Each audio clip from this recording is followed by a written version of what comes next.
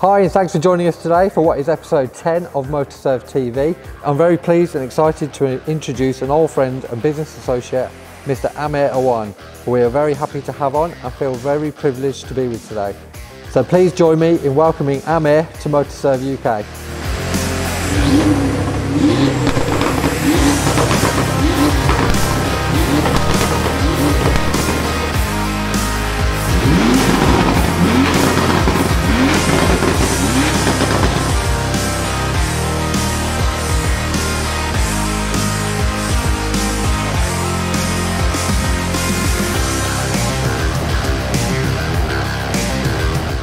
So we went to the trade fair and we were meeting people, and we said, oh, we're coming back in the game again now, we're starting the old place.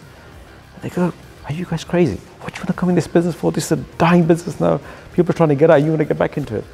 And I remember my dad's words very well. He goes, but not everyone's name is Nazir Awan. He goes, you watch me when I come back into the business and I'll dominate it again. And lo and behold, he did. Yeah. I would say the first year was extremely tough, you know, going through the whole grief process. It was very difficult to grieve my dad because I had to step up straight away. Yeah. I thought, well, I'm either going to go one way and completely drop off, or I've got to go and get myself sorted out and get this business running as the way it should be. And I know the kind of person my dad was. He was always like, if you need something done, get up and do it straight away. Yeah. And that was just echoing in my head the whole time. I'm a firm believer, if you believe in yourself and you believe in a certain product or a certain service, no one can stop you.